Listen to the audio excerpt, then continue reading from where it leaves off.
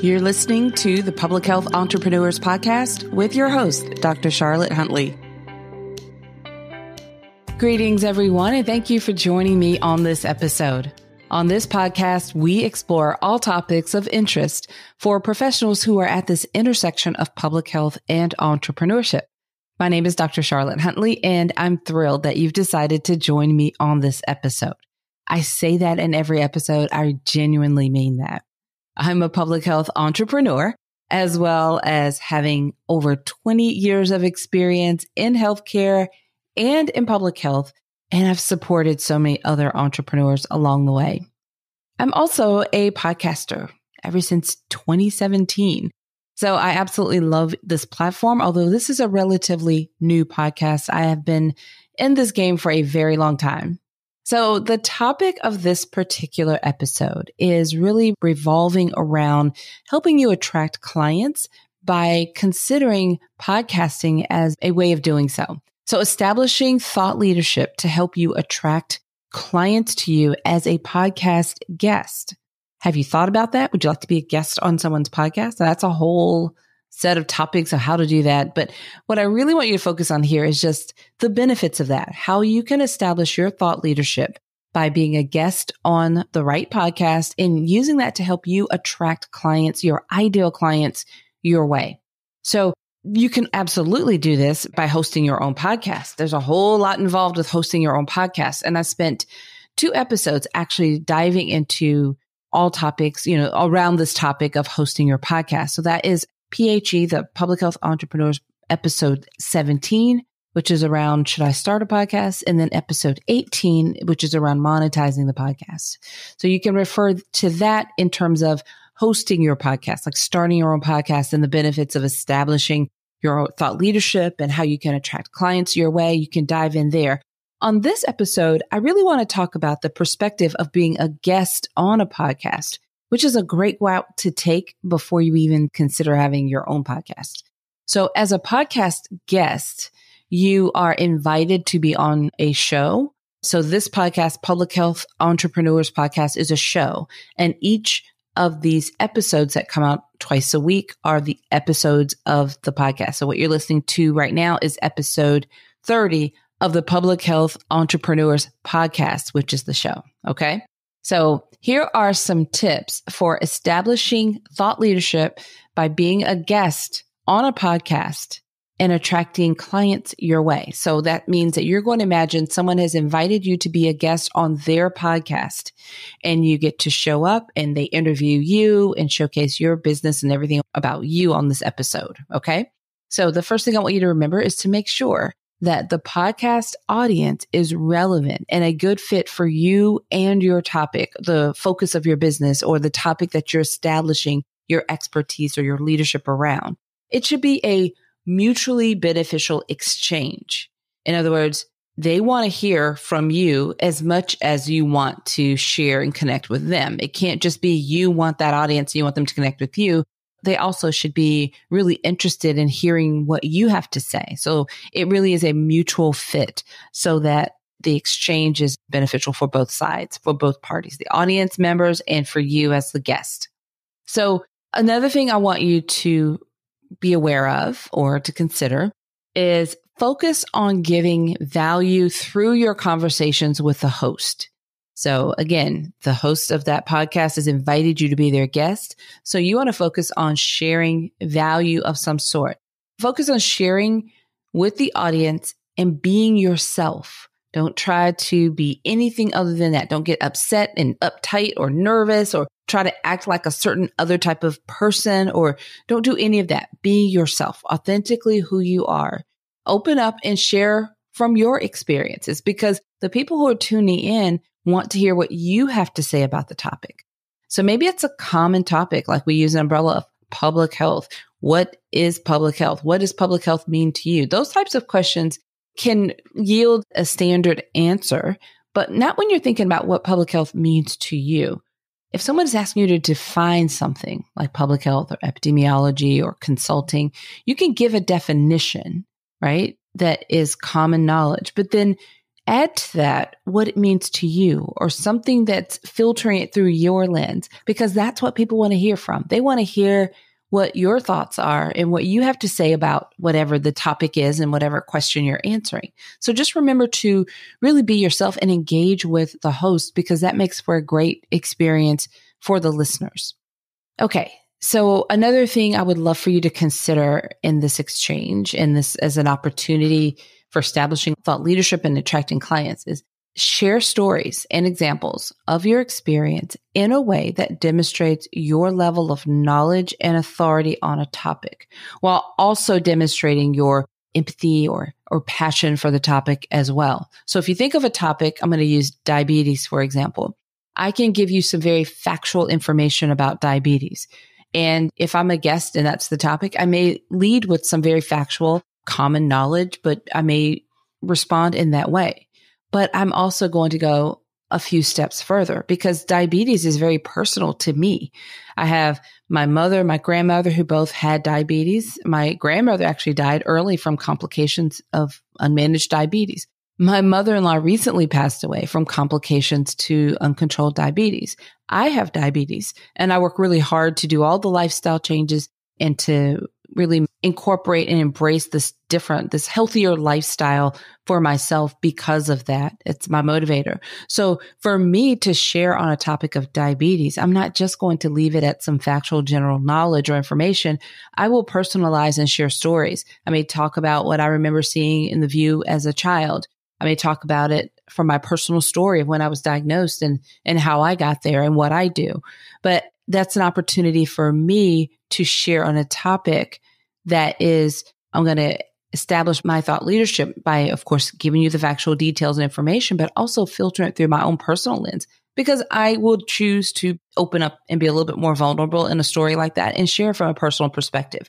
So I'm not saying how far you need to go, but there's an opportunity for you to share stories and examples of your experience in a way that demonstrates your level of knowledge and authority on a topic, while also demonstrating your passion or your empathy for that topic as well.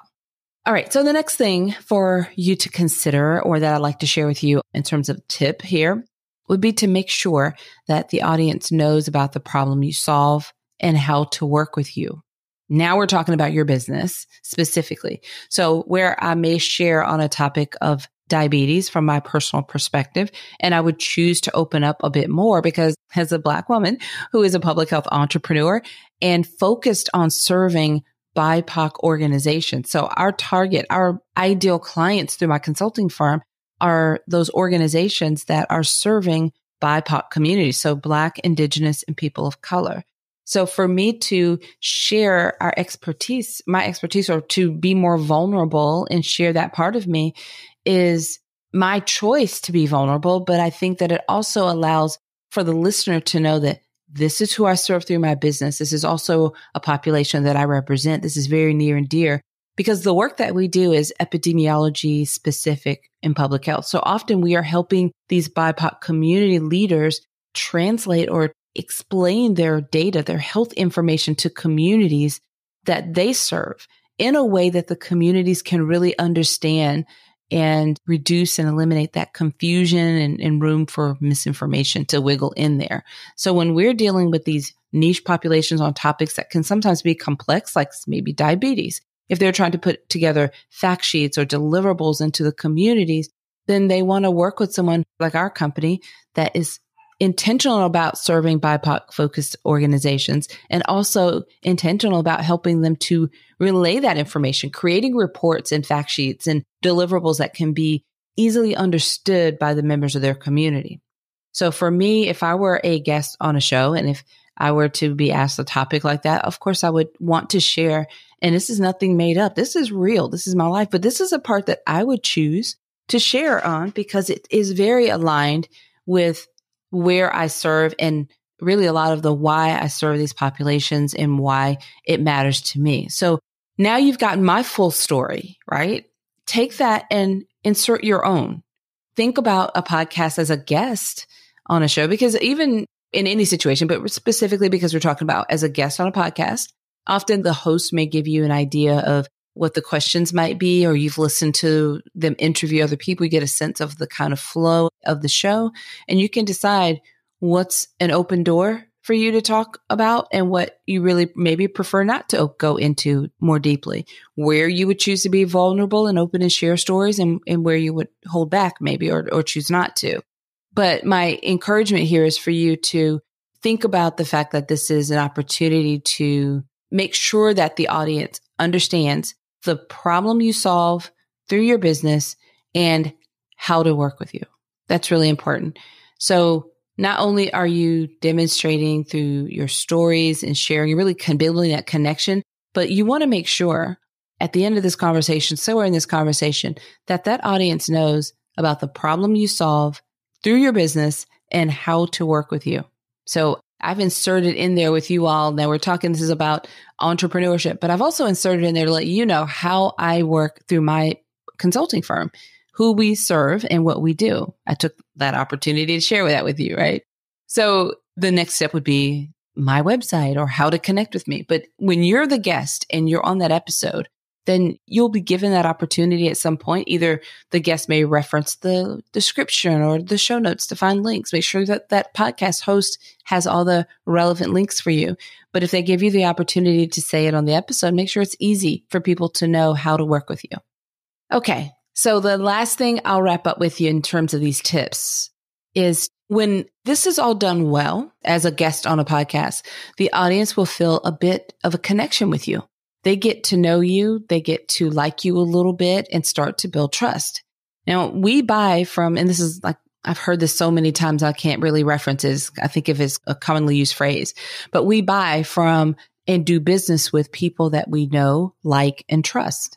So when you're a guest on a good episode with a podcast host, then you've gone several steps into building that know, like, and trust factor with the listener of a podcast, because that's a very intimate conversation. People are listening intently. You're in their ears while they're walking or exercising or working sometimes, but that goes a long way with developing a connection.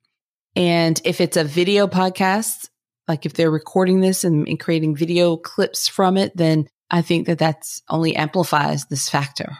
So there's a lot of things to consider. So if you're looking for your next client, I mean, we always are as business owners, right? We're always ready for that next client.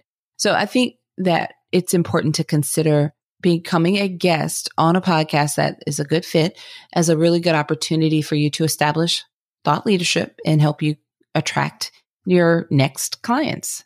It's a great way to keep your pipeline of clients flowing to you. Podcasts never expire either. So that's another good thing. Often, here's an extra tip on here for you. As a podcast host myself, there's a lot of work that goes into putting together a show. So if you're invited to be a guest on someone's podcast, be the best guest you can be. In other words, when that host puts out the episode, share it and reshare it. That's a very digital business card for you. That's your story. That's your feature. Share it on social media. Don't just share it when it first comes out, but share it often because it doesn't expire. People can discover you through a podcast guest appearance that's a year or more old. So those are great opportunities that are long lasting. So share them widely and broadly because that's a great way to thank the host and, bring more awareness to their podcast show, but also for you to get more and more people to understand your authority and what your topic that you've built and established as authority on and how to work with you and the problems that you solve through your business. Okay. As you can tell, I love podcasts and all things podcasts. So I could go on and on and on about this. I want to let you know or remind you that we have an awesome mastermind group program that is best suited for established public health entrepreneurs, where we work together online and also gather together in person for a 2-day retreat twice a year.